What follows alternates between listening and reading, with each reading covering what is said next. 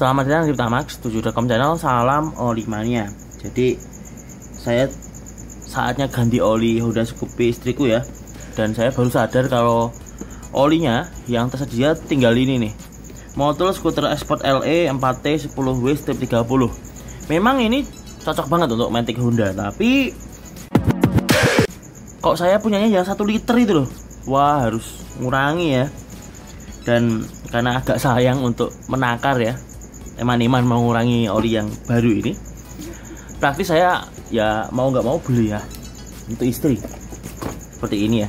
Baru aja datang, saya unboxing dulu, unboxing time. Kita buka ini online. Nanti kalau pemirsa mau beli ada link pembayarannya di box deskripsi di bawah seperti biasa. Untuk packingnya oke, lumayan sama sebenarnya.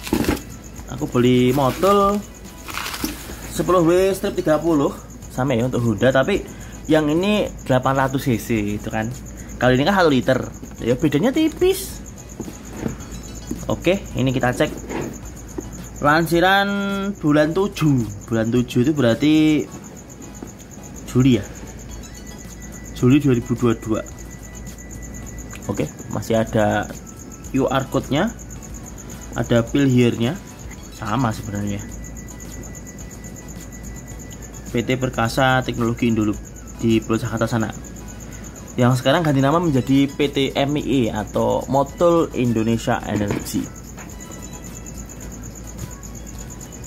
Terus saya juga beli ini sekalian ya, oli gardannya.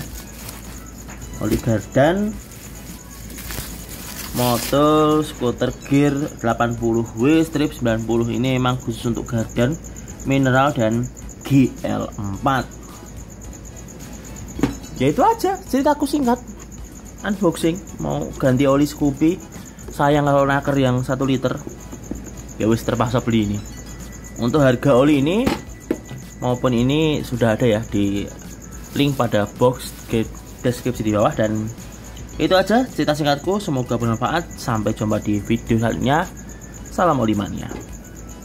Ini olinya sudah ada previewnya kabeh soalnya, tak pakai juga, jadi nggak perlu panjang lebar ya. Mantap. Silo ya.